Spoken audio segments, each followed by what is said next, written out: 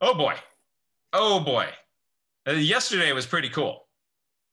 And we've got a really fun uh, uh, a party here for you. Um, let's start just by everybody in the chat, please share where you were on the solstice. So not necessarily like I was at grandma's house. That's cool. But we're interested more where you are geographically on the globe. Oh, Amelia, would you please bring me my globe? I don't know if you can hear that. Where you were on the globe. And then what we're going to do is so we're going to have some people in the northern hemisphere, some people from the southern hemisphere. People will be checking in. And we also have today a special guest. We have Ann Chadwick from Point Blue Conservation Science, who's going to be talking to us about a little bit about some of the research that Point Blue is doing on Antarctica with penguins. And then we're also going to check in with her brother, John Chadwick, who is an Antarctic researcher who has been there on a solstice. And he's going to describe for us the experience of had you been on the, so he was standing on a river of ice on the solstice. And not this solstice, the previous one. And he will describe for us what it's like there. Also a little bit about the research that was being done there. Really, really interesting story. We're going to get to hear in from all over the globe from people in our community here about where you were and how you observed the solstice. And we're going to take a look at the journal pages from a bunch of different journalers and get ideas of ways of kind of framing, exploring, and celebrating this event on your pages. And that will be a lot of fun. So we're really into some cool stuff today. Again, we hope that we're covering as much of this planet as we can. And to get us started, I'm going to spotlight Ann Chadwick. So again, she is part of the team at Point Blue Conservation Science, which is a wonderful organization that does research on bird populations worldwide, and she's and is involved in part of the Antarctic research. So, Ann, thank you so much for being with us. You're a regular participant in these, and now we're really happy to have you present. Welcome. Thank you so much, Jack, and hi, everybody. It's so great to see all of you. And today I want to share something, but guess what? It's not my nature journal. It's my big brother. Yeah, my brother John Chadwick is joining us from Southern California because he has experienced the solstice twice on the ice in Antarctica. And John, I think it was in 1989 and 90, or 90 and 91, but a long time ago, let's just say.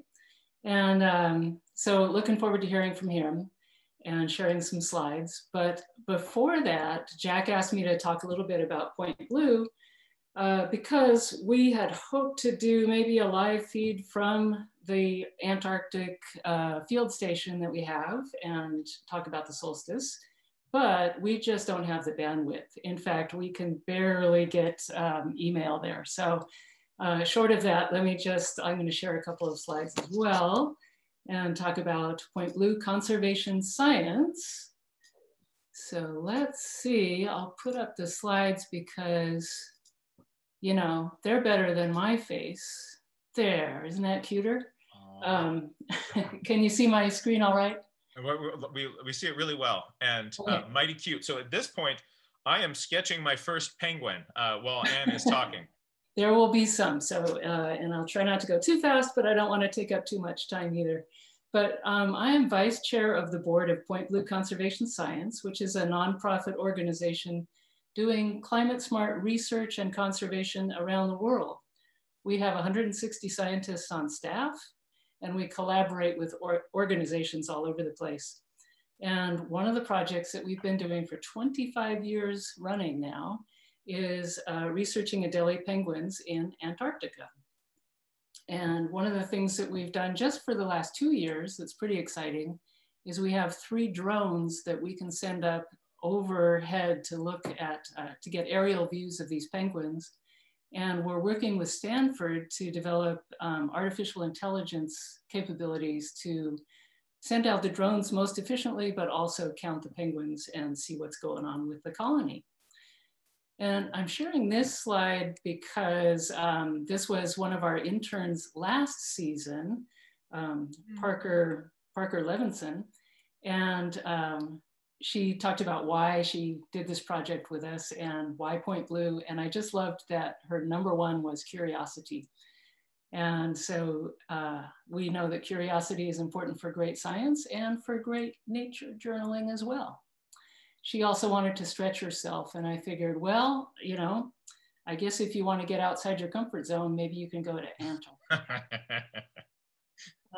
So our Chief Science Officer, Grant Ballard, is he is in Antarctica right now, and he basically has a PhD in penguins, so that's his happy place.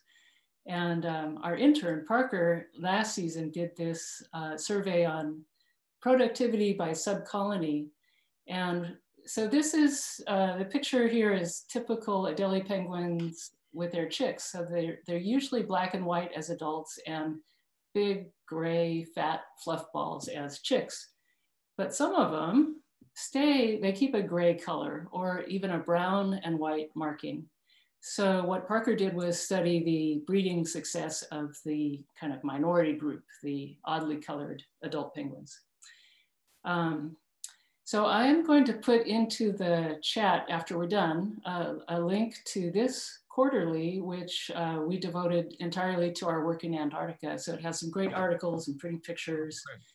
And I will also put up a link to our some drone footage that's really fun of what we're doing in Antarctica. If you would, Anne, put up that the link to that video sort of talking also about how they're kind of coming up with this new AI to have that is absolutely fascinating stuff. I think there's a lot of curious people who'd be really kind of into it, how AI is now driving the drones.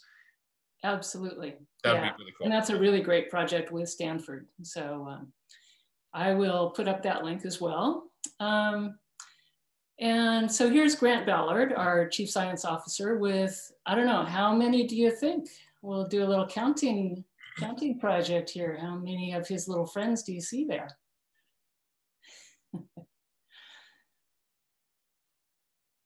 And spoiler alert, I didn't count them individually. So Jack's guessing, I can see.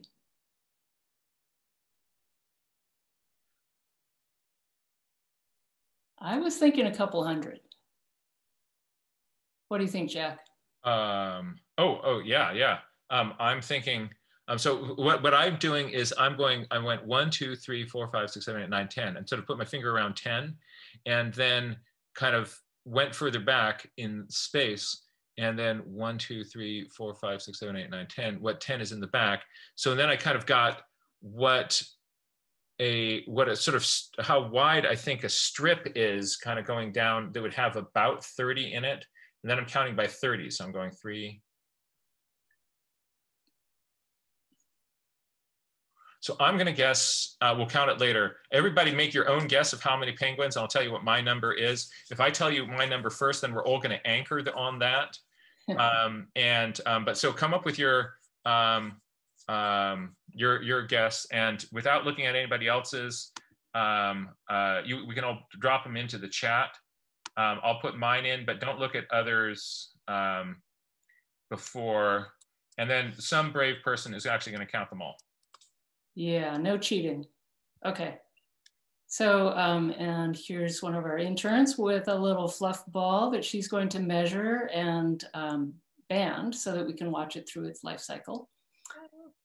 And one of the things that we're most proud of is,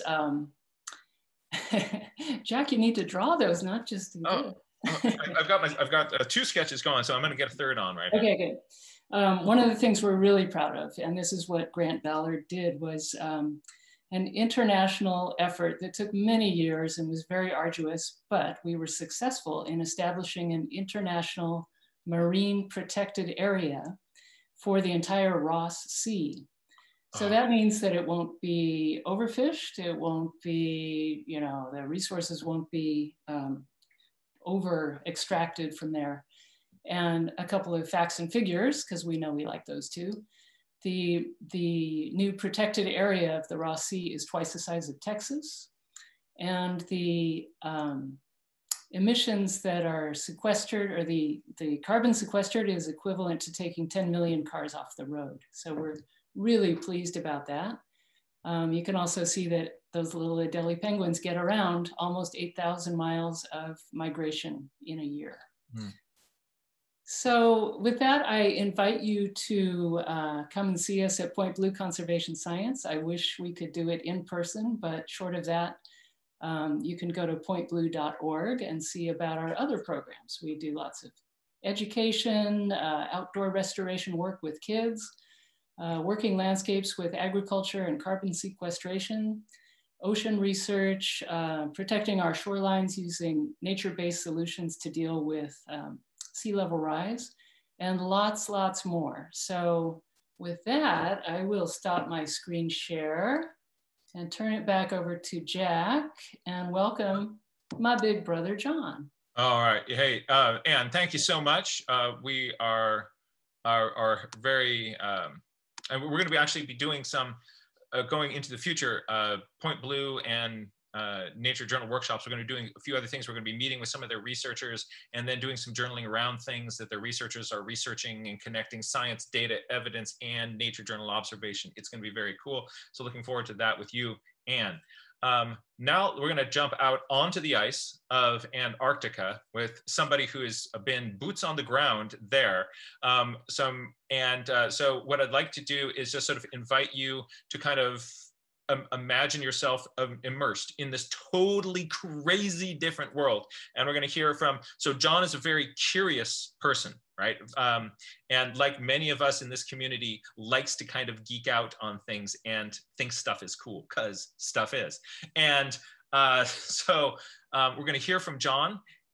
Then what we're going to do is we'll have time for, I'm going to ask people to, as he's presenting, we're going to write some questions to John into our chat, and we'll collect a few of those. While those are accumulating, we're going to go around different places in the world, northern and southern hemisphere, find out from people at different latitudes what you saw yesterday, how your journal looks. We'll do some journal sharing. Then we'll give John an opportunity to answer some of those questions. Also, if anybody has questions for Anne, you can ask those as well.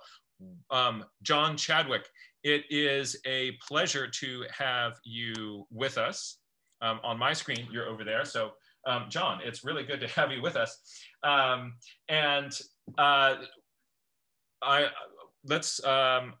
have never been to Antarctica and would love to hear a little bit about your experience of being out there on the ice in the solstice. So same planet, totally crazy different place. Everybody check out what it's like to be in Antarctica on the solstice. Thank you, Jack. Thank you very much. And my welcome everybody, and thank you for being here. And thank you to my sister and to Jack for putting me up to this nonsense. This was a great time of our life. My sister and I were very lucky to grow up outdoors, and we camped at age 9 and 10 without any adults and came back the next day from our home. And so Antarctica was a continuation of that, plus my affinity for fixing and building anything that broke. So I was really more of an engineer than a scientist, but I enjoyed my time in Antarctica so much because it welded these two skills together of being outdoors all the time and enjoying mechanical things, making things fix and work and run well and work properly so that the scientists could get their numbers. So, Anne, if we could pull up the screen that shows kind of what we're going to talk about, the kind of Word document. So first I'll talk about Antarctica. And then I have some solstice fun facts to share. So what you're looking at here is a picture of Mount Erebus, and it's the only active volcano. It's about, I forget, 12 or 13,000 feet high. And it's in the McMurdo Sound and near the Ross Ice Shelf. And McMurdo is a beautiful, beautiful place.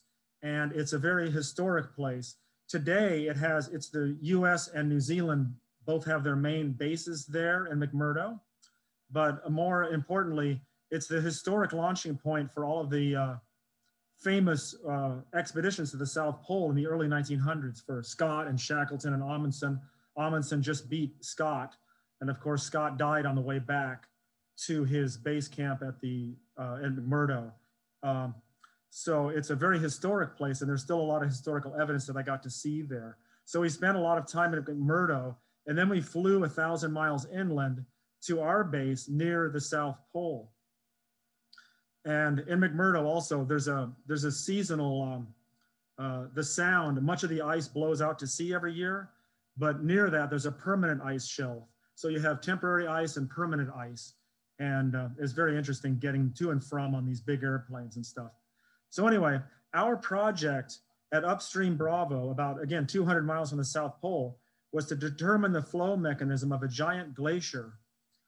So giant, in fact, that it was 20 miles wide, a mile thick, and hundreds of miles long. This is known as rapid surge because this whole thing was moving 10 feet a day. Some glaciers only move that far in a year, and this thing was moving 10 feet every day, which was rapid surge. And it has since slowed down.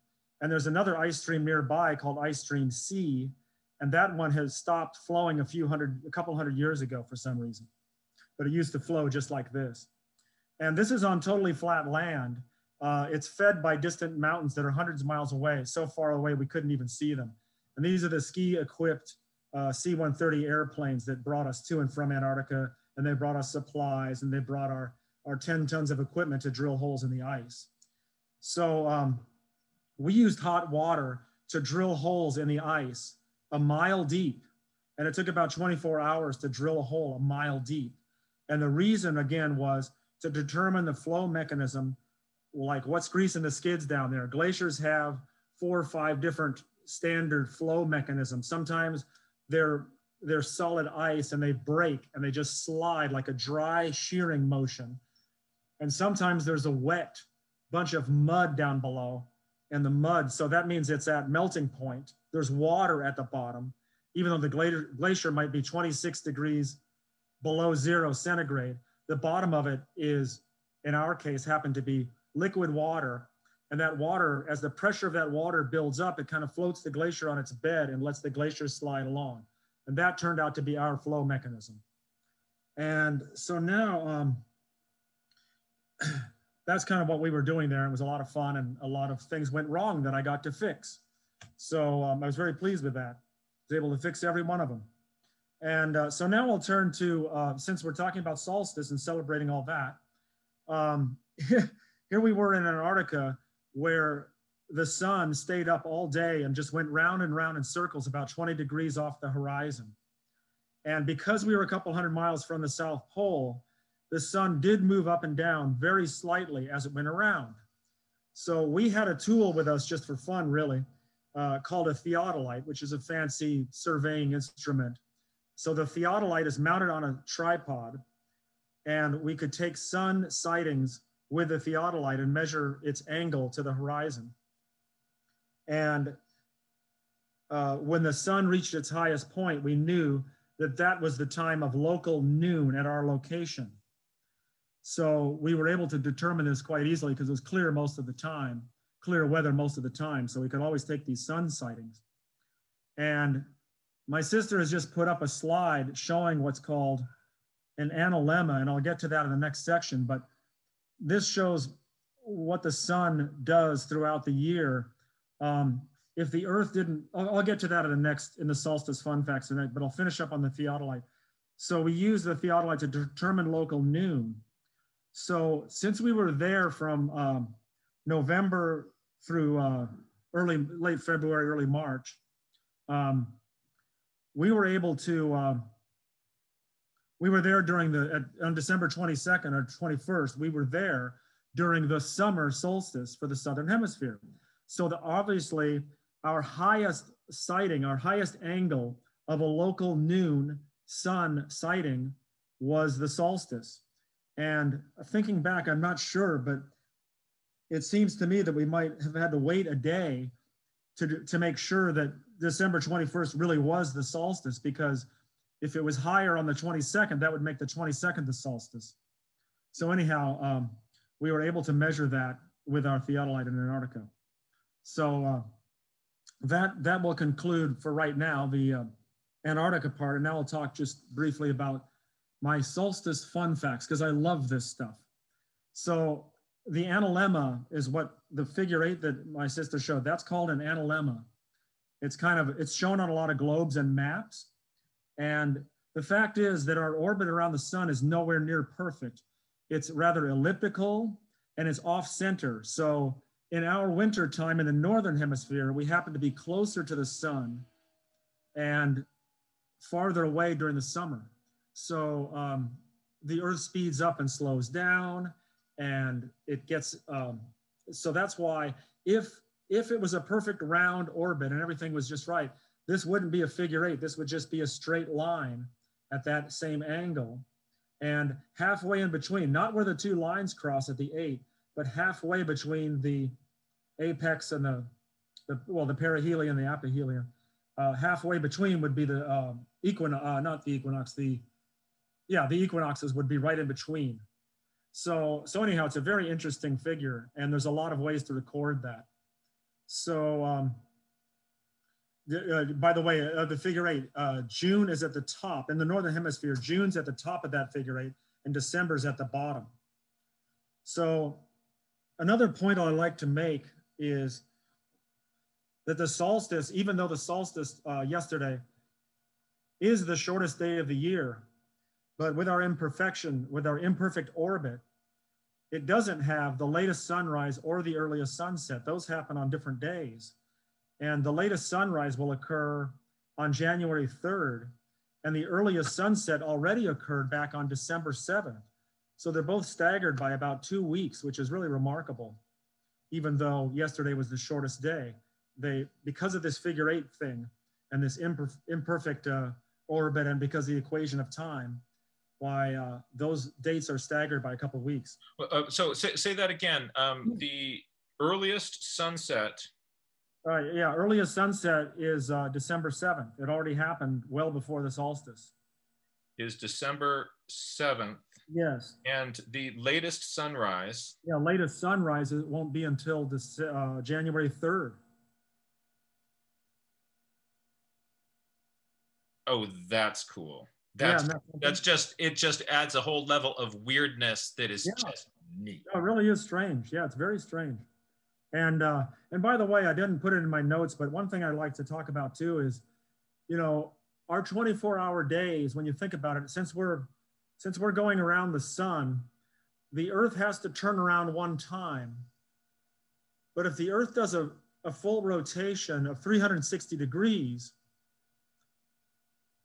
so let me point it out this way. Like if I had not that we should look straight at the sun with our eye, that would hurt, but if we had pointing straight at the sun and we look through it one day and then wait for the Earth to turn around 360 degrees, if we look through that telescope again, it's not going to be pointed at the sun, because we have moved a little ways around the sun during those 24 hours. And the Earth has to rotate a little bit more than 360 degrees for this telescope to be pointed right at the sun again.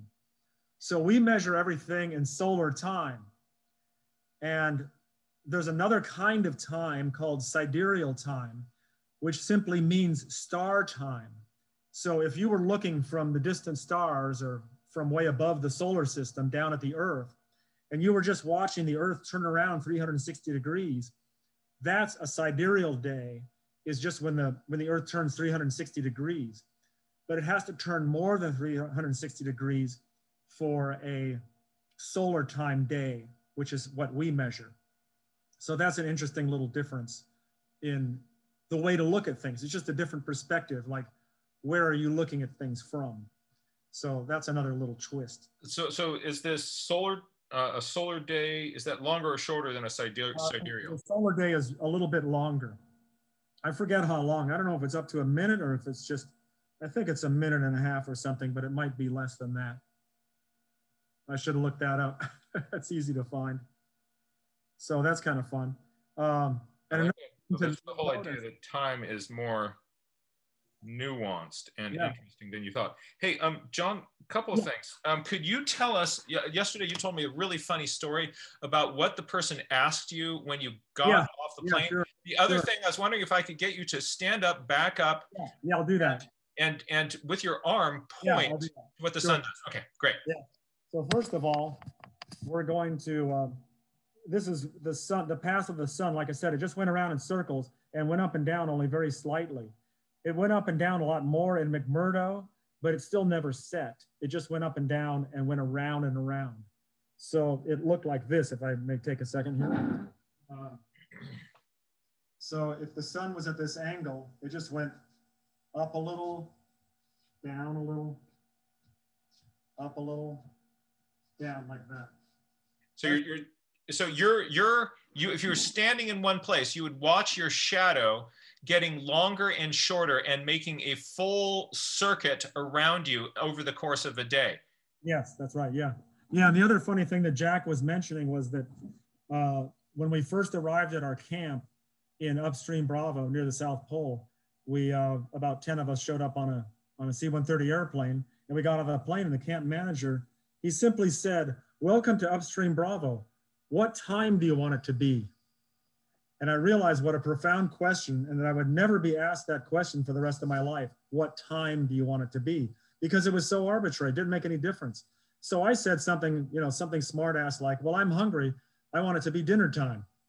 But it turned out that we just stayed on McMurdo time so that our radio communications and everything would just flow more easily, because it really didn't make any difference to us, because there was no climatic change or change in light or atmosphere during the day, because the sun just went around and around. So that was a fascinating question that I dearly love in my life. Yeah. And I'd like to point out, by the way, I saw, my sister showed me some of your fantastic drawings. I was so impressed with the drawings and the interpretations and the care that went into your all of your work on the and anticipation of the solstice and mapping the flight of the sun and everything. And I wanted to point out that I like to remind people that at this time of year and at the June solstice, the equinox. No, I guess, summer and winter solstice, June solstice. The rate of change in the length of the day is very, very small. Like these days you don't notice it, the days getting much, much shorter now. They're really short right now, but it's not changing really fast, because the change in the length of a day is a maximum at the equinoxes in June. No, I'm sorry, at the equinoxes in March and September. Those times, the days are changing so fast, you walk in and go, my God, it's staying light so much longer. And then in the fall, you say, gosh, it's getting dark so much earlier. And it's a very, very fast rate of change at the equinoxes. But at the solstices, it's very, very slow. And it comes to a stop, in fact, at the solstice itself. And another thing I'd like to point out is that our 23.5 degrees of tilt of our axis makes absolutely no difference at the equinoxes, that is in September and in March. But because on those days, you could actually rotate the 23 degrees, could be 90 degrees, 100 degrees, 200 degrees. It doesn't matter. You could just spin the earth around and around on its axis, and you would still get 12 hours of day and night everywhere on Earth. So the 23 degrees is completely arbitrary on those two dates. But on at the solstice, it makes the most difference, because the tilt of the 23.5 degrees is what gives us our maximum angle on that solstice. So, and by the way, I think at the South Pole, if I was standing actually at the South Pole, I think I would measure 23.5 degrees to the angle of the highest sun at the solstice itself, at the moment of the solstice. So our tilt makes the most difference at solstice and the least difference at the equinox. So something that's kind of fun is that we had a solstice party like this on the summer solstice on the last equinox, and now here again on our summer solstice party. We found exactly what you found, that everybody had these dramatic differences depending on where they were.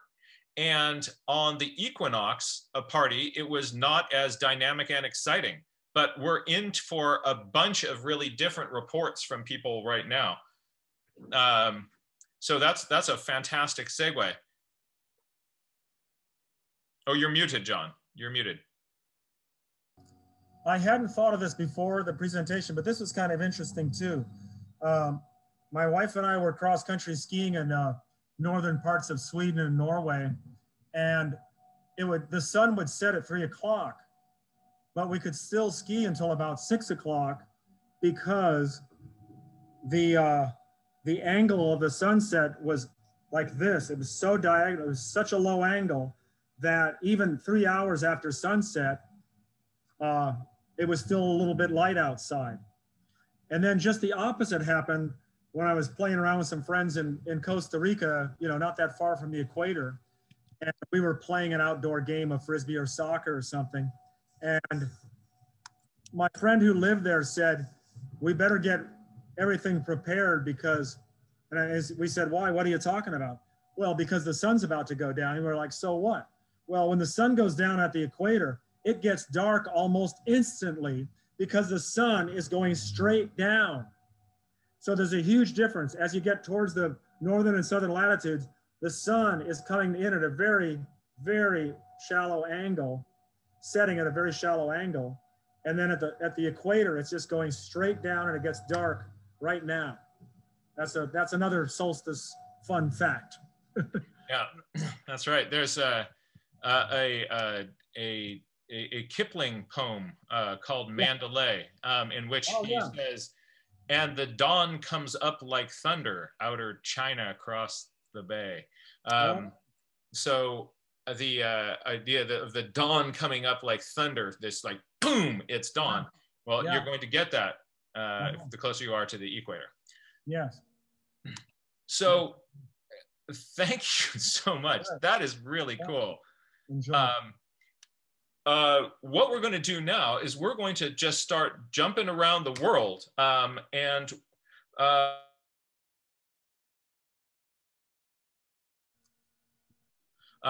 we're going to start jumping around the world to hear reports and see journal pages from different people.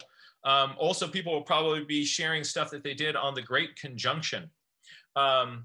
And that was also really fun. The way that this is going to work is oh, by the way, as people have more questions for John, please type those into the chat. Brian, if you could monitor those, and towards the end, we're going to see if we can drop a few more questions on John or questions for other people. We can monitor that chat. I'm going to go over to the gallery view. First I wanted to hear if anybody is in the, if you are at a really high latitude or a low, actually let's start equatorial. Let's start equatorial. For anybody who is close to the equator on this call, what I want to invite you to do is to activate your screen and wave at us, and I will jump over to you, or you can just hold on. Let's allow people to unmute themselves. Hold on a second here. Okay, I've just allowed you to unmute yourself. So if you don't feel comfortable sharing your screen, that is fine. You'll be able to talk to us and just say like, hey, I'm here, but you can't see me waving. So this is me talking, and that's cool. But if you are, is there anybody on our call here who is equatorial or fairly close to the equator? All right. So what we're going to do is I'm going to go, we're going to expand out to anybody living between let's see, let's start kind of zooming out away from the equator. Is anybody, so from sort of in the, sort of the sort of you're occupying a place sort of towards the middle of our globe here. If anybody's reporting in from that area, we'd love to hear from folks. We're going to eventually crawl our way to north, and we're going to crawl our way south. So if you're really high or low latitudes, you'll be on just a little bit later in the call. All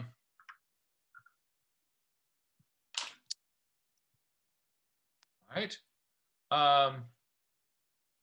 Now let's throw it open to sort of mid-latitude folks. Anybody sort of mid-latitudes? If you folks want, I'll show you what I was up to. Kind of we're now here. I had a good time and have a few items to show you. I was using the that sun chart to log mine. That's the download on my website. So I downloaded that. And let's take a look at, let's turn this over. Whoop. All right, so I got up early in the morning. In the San Francisco Bay Area here, at least where I was, there was absolutely no fog. So a completely cloudless sky as it is today. A few birds were singing, oak titmice, golden-crowned sparrows. I could hear those. There was a light frost on the ground. And what I did is I used that sun chart to record my observations throughout the day. At the start, every 15 minutes or so, and then I switched to every hour. And here is the chart of that. So it started off around 120 degrees and rose slowly in the sky to only about 30 degrees where I was at noon. And that was interesting. And then down again to around, maybe 230 degrees. So that was the path. And again, I'm getting all that data off of here where I had a toothpick sticking up here, and I was just recording the length of the shadow and the direction of that shadow by drawing a line over it on a piece of paper that was oriented to magnetic north. I then took that same information and put it into my old, the document that I've been keeping of all of my journal entries. This was the summer solstice, this big arc through the sky. Here is the equinox in orange. The purple line is my prediction of what I thought it would do. What I did is I basically took this amount and I just kind of lowered things by that same amount, and that's exactly what it did. So it went right where I thought it would, and that was kind of fun to see, that I got to sort of predict what the sun's path would. I couldn't predict this, I didn't know what it would do, but once I had these two data points, I was able to predict that. The other thing that was neat was that here in the middle, it's at noon, and here in the middle, it was at 1 o'clock, the highest point. And that first I was going like, oh my gosh, that's weird. Then I realized like, oh yeah, the daylight savings. We've now fallen back to our regular kind of clock time. And so now noon is in the middle of the day when noon wasn't back here. So that was kind of fun to see, just like the impact of daylight savings time. That made me happy. But look at that. I mean, whoa, that's That's crazy. I mean, this was, yeah. And now, and then that. And so I just had a really fun time out there. And now I got to draw penguins on my page, and life is good. Had also a good time on the going out and watching the conjunction with my daughters. So there are several planets and moons that were visible. Mars was up high overhead. We could see Saturn and Jupiter. So that night there were 4 planets visible. That was pretty cool. So we have, these are the moons. The top one was Callisto, then Io, and then Europa down there. Europa, a really interesting moon. And then actually one of the moons of Saturn is visible. So Titan was off to the right of Saturn. So I put those in. So I got those off of a star chart to figure out which moon was which one. When I look at them, you can't tell. They just look like dots in the sky. So I have to look that up. They're kind of fun to see which moons are out. And all of these, the moons of Jupiter are named after mortal women who were also kind of hooked up with Zeus. Pretty cool. I had a lot of fun with that. Let's see what was up for other people. Who would like to share what you were doing? We're going to go to gallery view here. So hold your journal page up to the screen if you'd like to share it. I'm going to jump over to Kathy Knight. So first, start by telling us, Kathy, where you're based, what you had, what you were looking at, and what went on for you. Well, this is my backyard, and I'm north of San Diego on the California coast. And let me get rid of this little block here in the middle. And the top one is the June solstice, and the bottom one is the winter solstice. And the highest point for the sun for me was 55 degrees, maybe closer to 60. And in the summer, it was way up at, I can't read, about 95 degrees. And I noticed the time change as well. And I thought that was really fascinating. And I never would have done this except for your workshop on tracking the sun, and I just really enjoyed it. And thank you so much. It was really fun. And isn't it fun to have them on the same page together? It really is fun. So anyway, thank you so much for teaching me how to do this. I really, really enjoyed it. Oh, absolutely. You now have your very own paper henge. That's right. That's right. That's really cool. Let's see what else is going on. Is anyone in the Southern Hemisphere? Anybody dropping in from the Southern Hemisphere?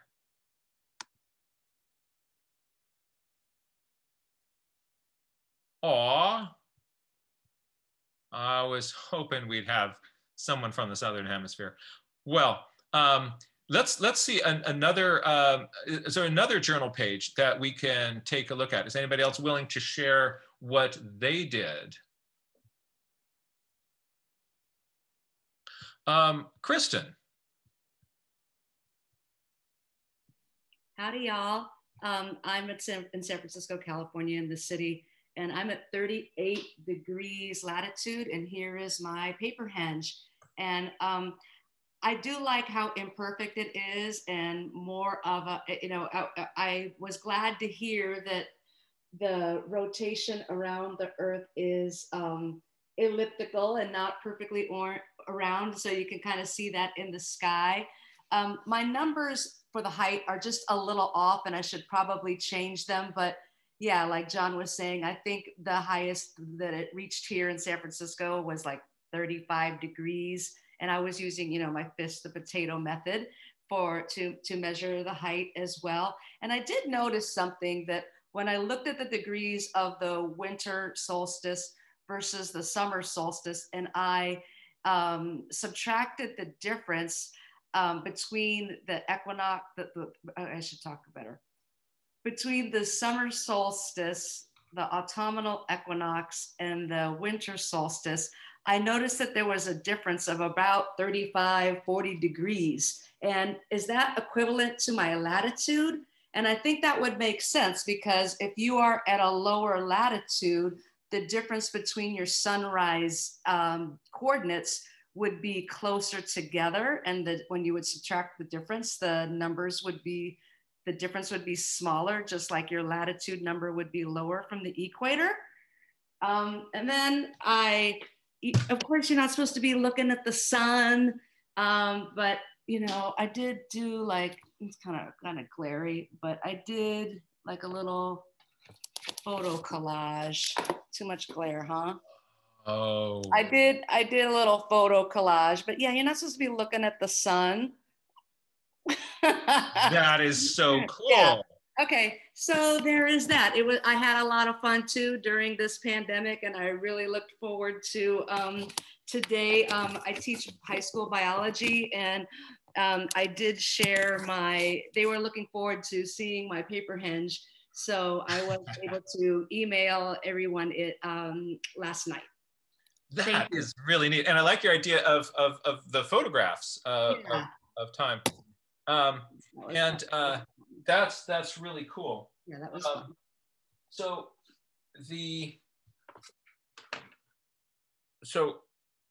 So John, correct me on this. If I were to take a photograph of the sun at the same time every day throughout a year, would that inscribe the analemma?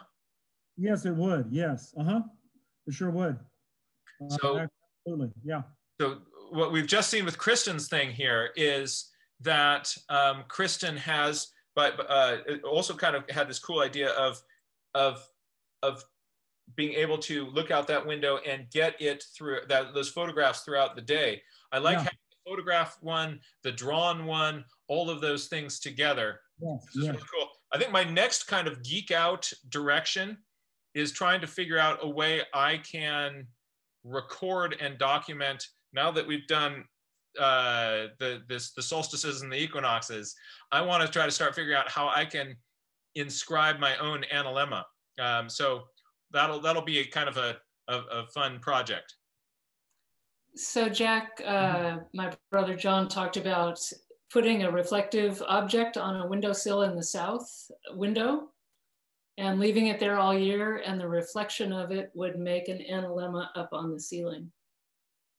If you record, if you were to mark your ceiling at the same time every day, right? Yes, that's another way to do it without looking at the sun.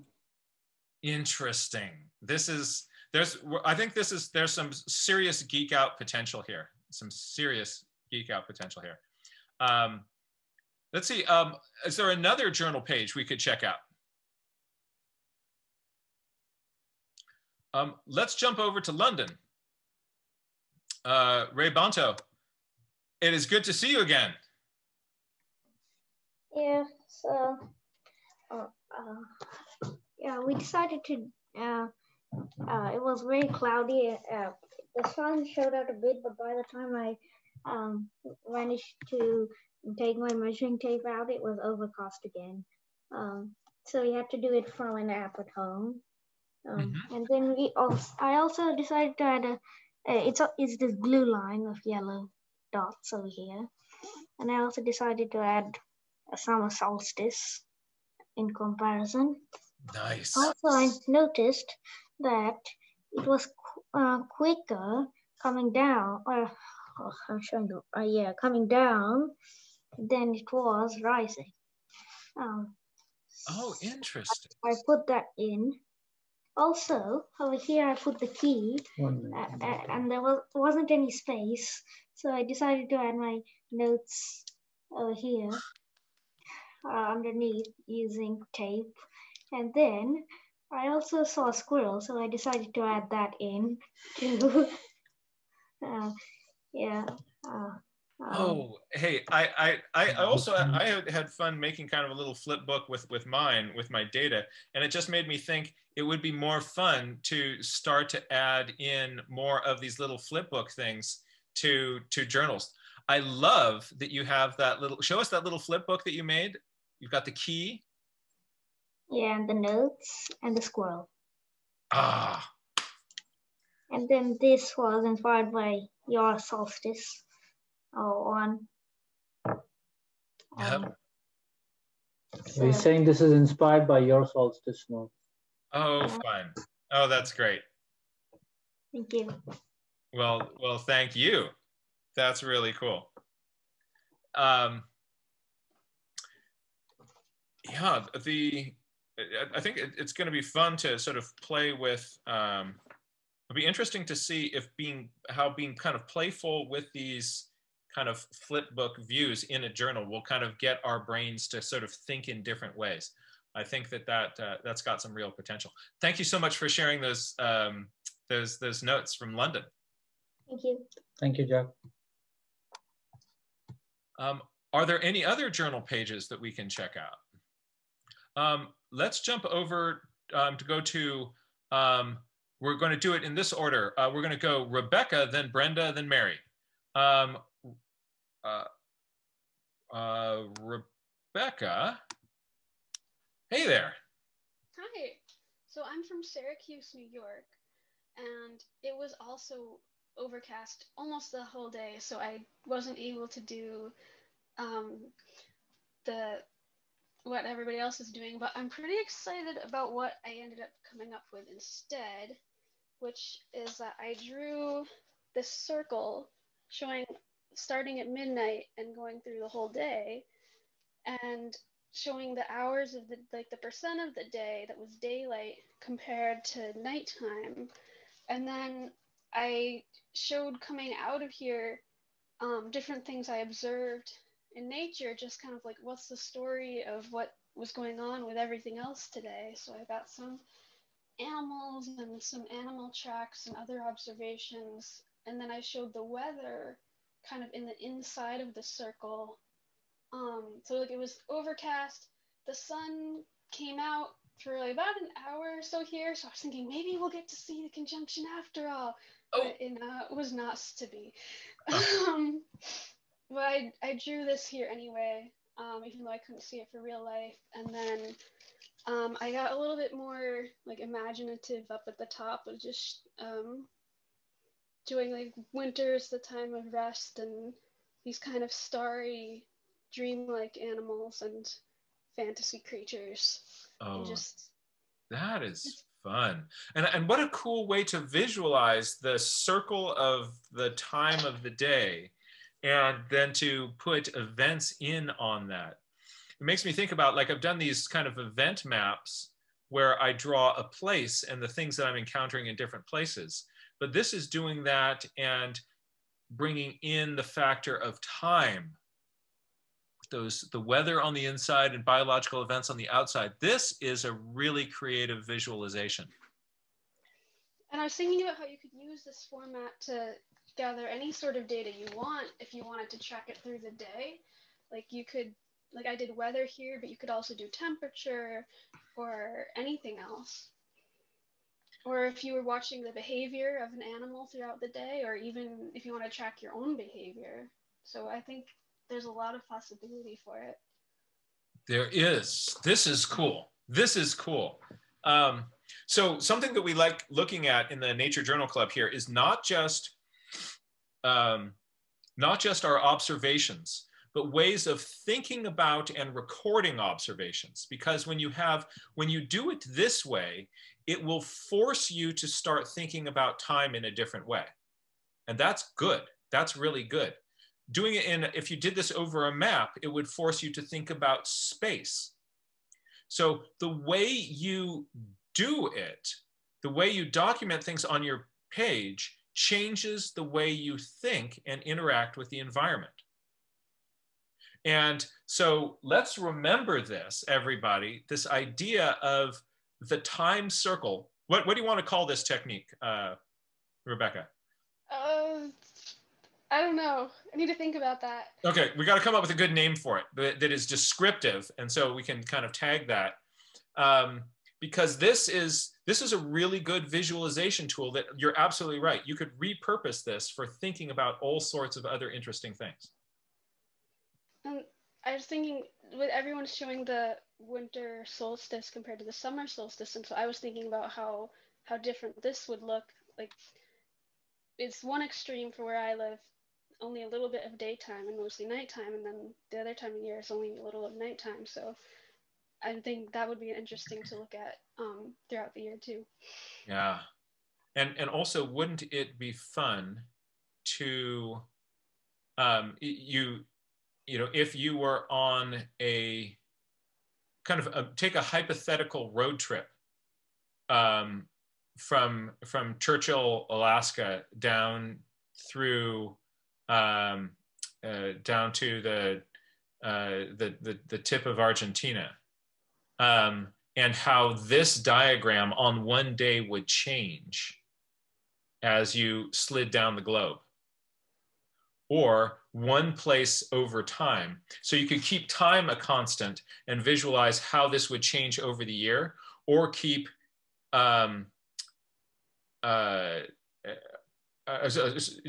you keep time as the variable and you're looking at how that changes over the year, or you could keep location could be the variable and how that would change as you traveled from north to south on the globe in a single day. I mean, that could be, I'm just saying, this is a cool way of thinking. Thank you. Thank you. All right, let's take a look at, I think, Michael Helm. I thought I saw you. Hello. Oh, hello. There we go.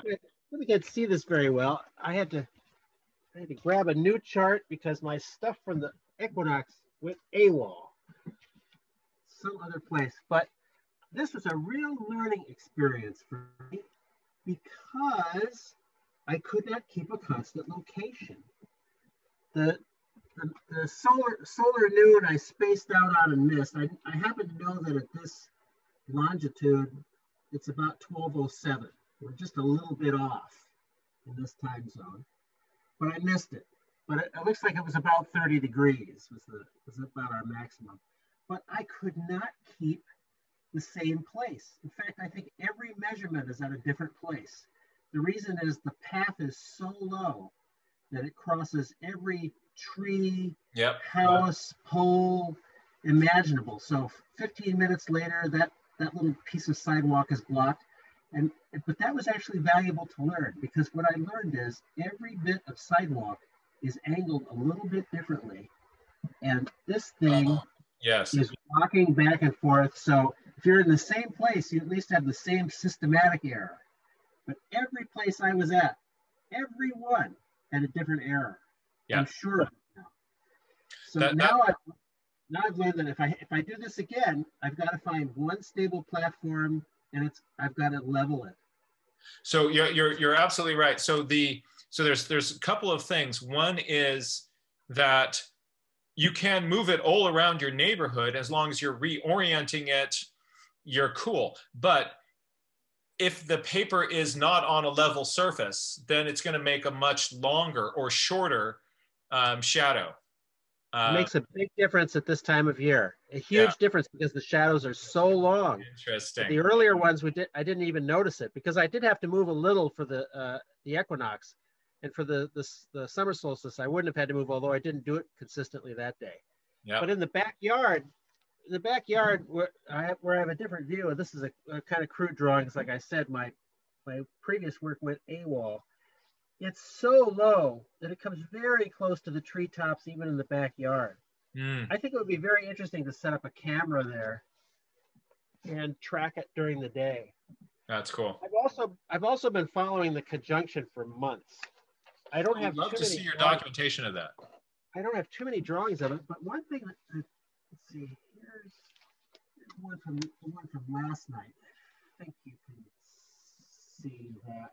The one thing that puzzles me is that my my view of the Jovian moons, let's see, I got the right document here. It's everything's, yeah, that's right. Everything's backwards to me in this Zoom image.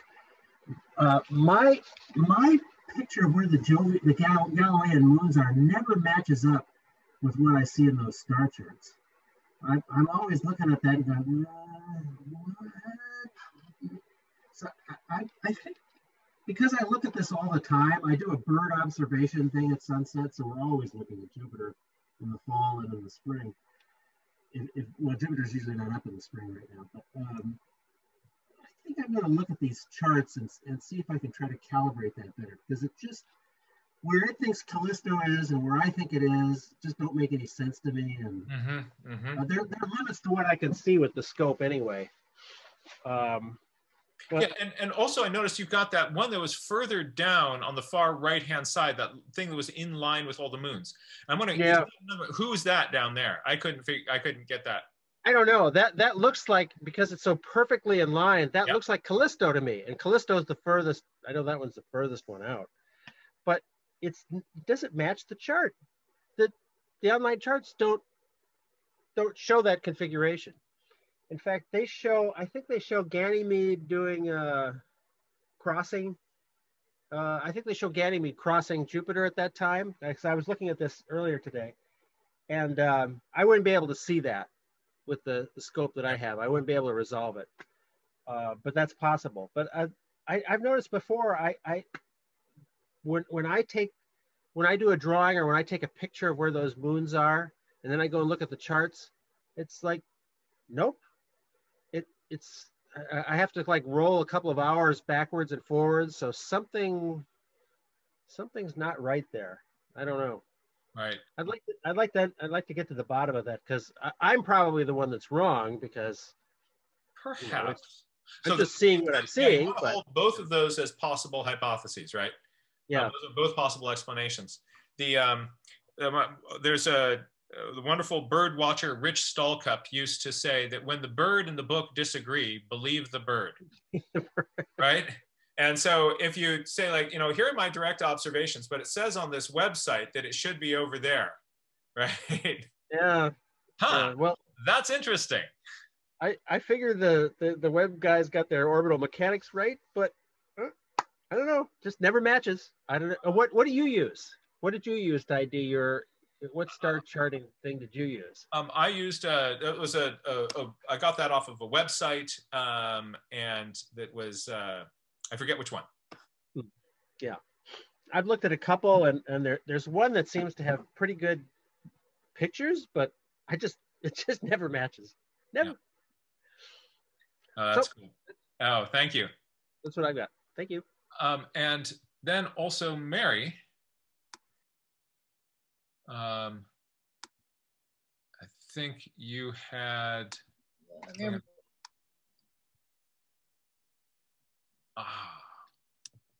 Okay. Okay. Now,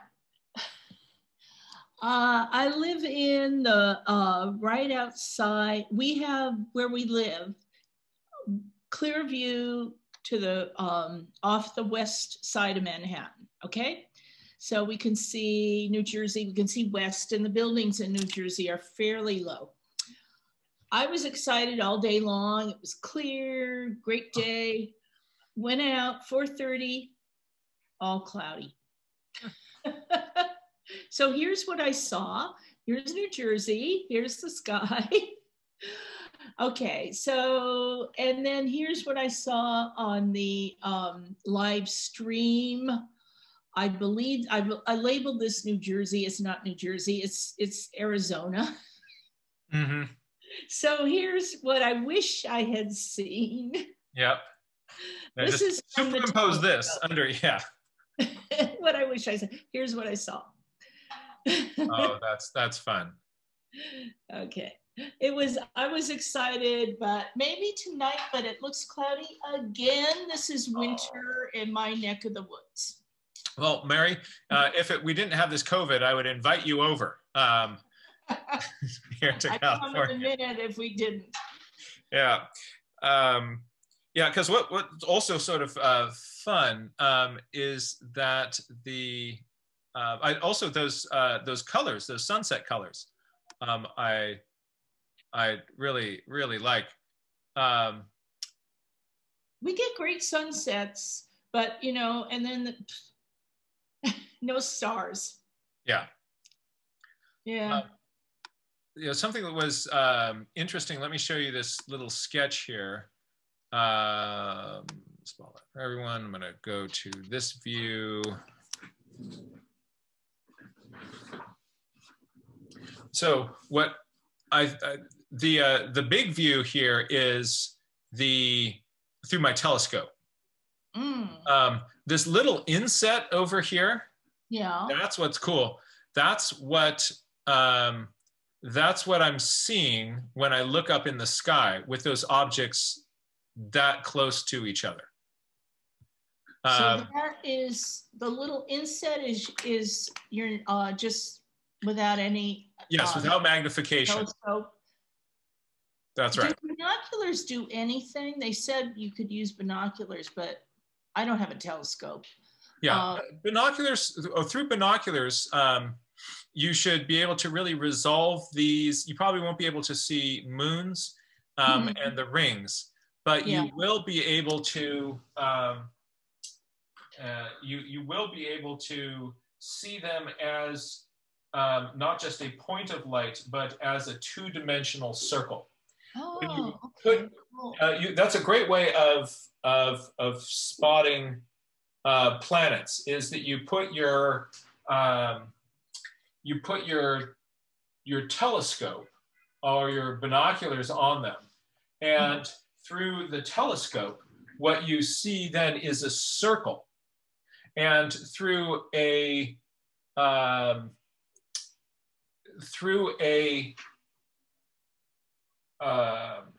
binoculars, a star will always just look like a little pinpoint of light. Oh, okay. But also directly overhead, these nights, we've got Mars is up there, so also look for a little dot that is a little round circle. Yeah. Okay. And that's fun. Yeah, if the clouds ever clear up. Yes, I'm sending you all sorts of good cloud clearing thoughts for tonight. We'll send you some rain. We could definitely use that. Okay, we'll do a trade. Okay, That's a good trade. That's a good trade. Thank you, Mary. Thank you so much. So let's, Brian, have you been able to spot any cool questions we have for John over there in the discussion? Yeah, there were a couple. People were curious about how you do the analemma using a reflective device. And then also, what was the azimuth at Antarctica during solar noon? Let's see. Again, I think the azimuth at solar noon is about 23 degrees, which is the tilt of the Earth's axis. Does that make sense? Oh, wow. I think that's right. That's cool. Yeah. Because if there was no tilt, I think we would be at 0 degrees. And since there is tilt, the maximum tilt would reach 23.5 degrees. And as for the analemma, I don't know if people say you could put a quarter on the south-facing windowsill, but I don't think that's a bright enough and sharp enough reflection. It would be kind of a concave little mirror device so that it would make us a really sharp spot on the ceiling. There's a lot of ways to do it. You can Google many, many ways to track an analemma without using a camera. There's ways to do it on the ground. I think, I didn't look this up ahead of time, but I'm just imagining in my head that I think you could set up a stand where maybe, 4 or 6 feet off the ground, you have a plate or a table with a hole in it. And it would have to be very thin metal at this area because thick metal, the sun couldn't get through a thick hole at an angle, but a very thin piece of metal with a hole in it would project the sun spot down onto the ground. And I suppose that one could mark the ground every day at noon with this pinhole method, but I haven't tested that. but there's a lot of, you can Google it, there's a lot of ways to do it. And I think the ceiling's kind of a silly one because, you know, who wants to mess up their ceiling with a figure eight? Well, we all do probably. Yeah, I do. Yeah. Yeah. But the problem is kind of getting up to the ceiling. Yeah. By the way, John, could I say, Jack, could I say something real quick? Please. Point out that the current, you know, we're 93 million miles from the sun. So what, almost 100 million or a tenth of a billion miles from the sun. And just Jupiter and Saturn alone are 500 million miles apart right now. And I think that Jupiter, the closest one to us, I think Jupiter is over 1 billion miles from us. That's cool. Looking at 1 billion and 1.5 billion miles, more than, you know, just the billion is more than 10 times the distance from us to the sun. And to me, it's amazing that we can see either one of these things with the naked eye. It's just incredible. That really does put it in perspective. Yeah. And just so everybody knows, because of this geeking out, there will be a future Nature Journal workshop on analemmas and how we can create those and construct those. I now am determined to create a backyard analemma generator for my backyard. I'll be, once I kind of get some experiment with that going, I'm going to share that, and we'll, you know, why is this big figure 8? Why do you see a picture of that on all the globes? You know, what's up with it? Why is it so important? And what is its kind of relation to navigation and to thinking about our place in the universe? It'll be a lot of fun. So everybody, thank you so much for being here. Thank you. Also, I want to send my my thanks to John and also Anne for being part of this this workshop, sharing with us what's been going on in Antarctica and your observations from there. I thought we were going to have a few folks on from the Southern Hemisphere today. Unfortunately, we didn't. One other kind of cool thing is that when you look at and you'll have to sort of turn your head upside down and figure out, your challenge is to figure out why this is. If somebody from the Southern Hemisphere were to hold up their star chart, or not their star chart, their solstice chart, and say, they would be saying, all right, I watched my sun come up here and then come down over here. What would be really interesting about it is that it would go in the opposite direction than what you're seeing up here in the Northern Hemisphere. So on mine, I see the sun coming up on the left and going down on the right.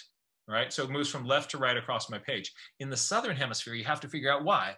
Why is it going the other way? And similarly, when you look at the moon, when you look at a crescent, a waxing crescent moon in the Northern Hemisphere, you look at a backward C.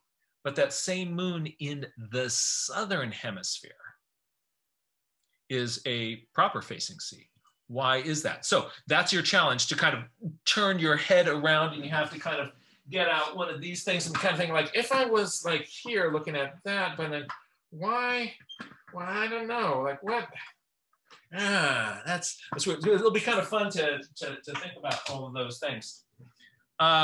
Thank you all for being here. Thank you for celebrating this event with us and geeking out. Again, gratitude to Anne and the researchers at Point Blue for the work that they're doing. Gratitude to you, John, for sharing your experience there on the ice. Thank you. John, may I also recommend to the group the song by Jethro Tull, Ring Out Solstice Bells.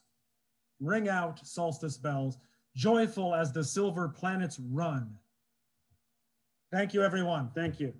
Thank you. All right, everybody. You take care.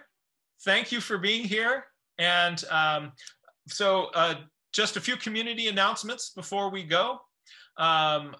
tomorrow, there will be an educators forum for people who are nature journaling educators who want to share thoughts and ideas. And Thursday, Christmas Eve, there will be a class on how to draw reindeer.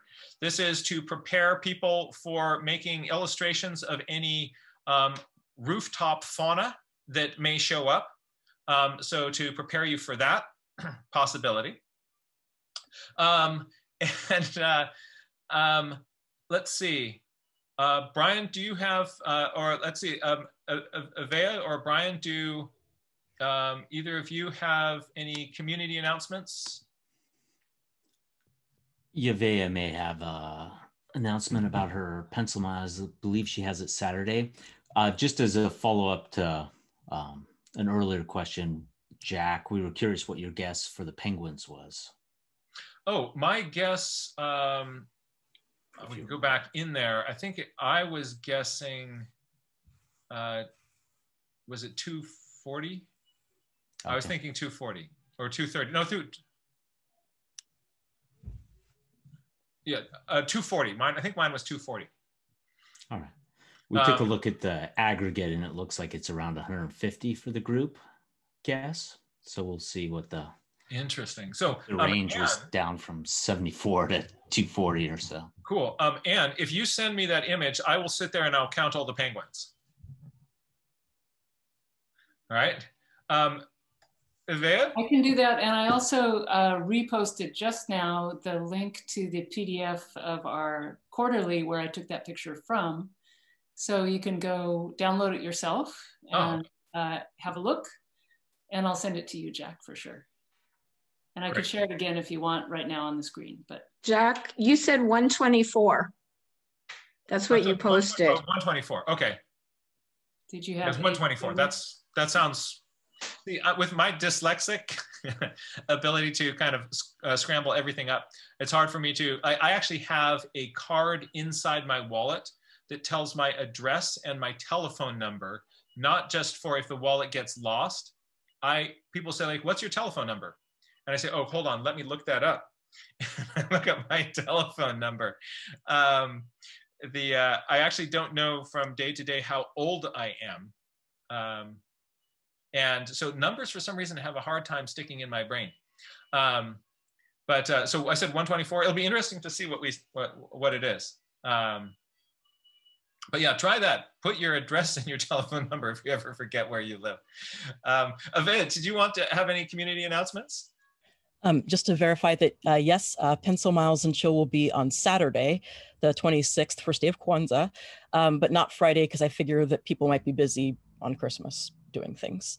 Wow. But I will definitely be having it Friday, New Year's Day, the 1st, and Saturday, the 2nd, because, hey, why not begin the year with Pencil Miles, right? Absolutely right. And I'm the same way, Jack. I also forget my age. The last age I remember being is the age my son was born, and now I don't remember. So you're not alone in that.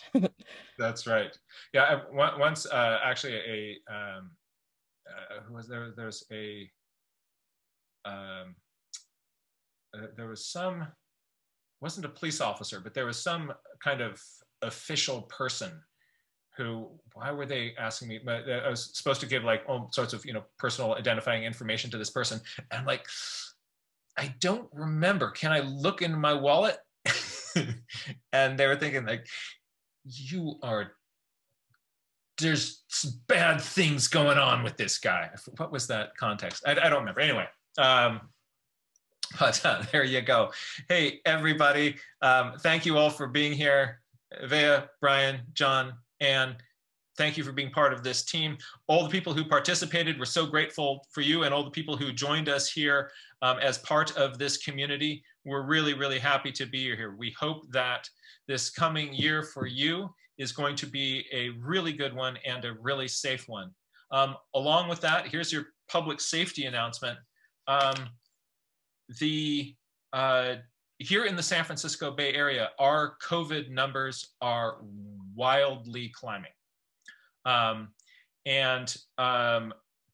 of that is due to just, we get tired of being away from each other and we really, really miss each other. And it's hard to be apart, especially on the holidays when many of us, suffer from depression, and, getting together with people who you love and you have history with is just part of our traditions. It's something that we've always done. Right now, that behavior is dangerous. That behavior is dangerous to you, and it's dangerous to the ones who you love the most. And I just want to encourage people to be strong, to show your love and kindness in ways that are going to keep those people who are the most important and most special to you safe. It's so hard. It is so hard to do. But the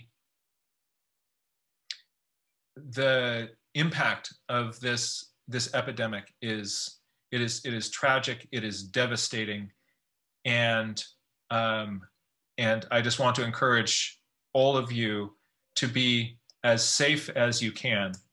And my brother and I, whenever we go backpacking together, he's got my back, I've got his back. And when we go backpacking together, if we're trying to should we go down that, we'll do a lot of off-trail cross-country stuff. We're not seeing each other during this COVID stuff, but when we are, and we're out there together and we're trying to figure out, should we go down that draw? If one of us says, you know what, I don't feel safe doing that, whoever makes the most conservative call on safety is the brother who will kind of dictate our path for that day. So whatever is the most conservative thing, we will go with that. And we both know that. And the result is we're able to go into all sorts of crazy, craggy places. But because we have that basic rule, we always come out safely. And this is another one of those times. There's a real danger around, and there's lots of pressures to put caution aside. And so if there's a voice inside you that is considering, maybe we should do this, that more conservative voice at this time, I want to encourage you to respect it, to listen to it. And it's hard, but listen to that more cautious voice inside of you at this time. The vaccines are coming, and this will change. We have gone through this for a year, and we will emerge on the other side of it. The end is close, right? So please take care of yourself, take care of others. And Avea, you wanted to add something to that? First of all, thank you for what you just said. I find what you just said to be very moving. And in light of what you just said, I'm changing my mind. We're going to have pencil miles on Friday in case anybody's lonely on Christmas. So thank you. And everybody stay safe.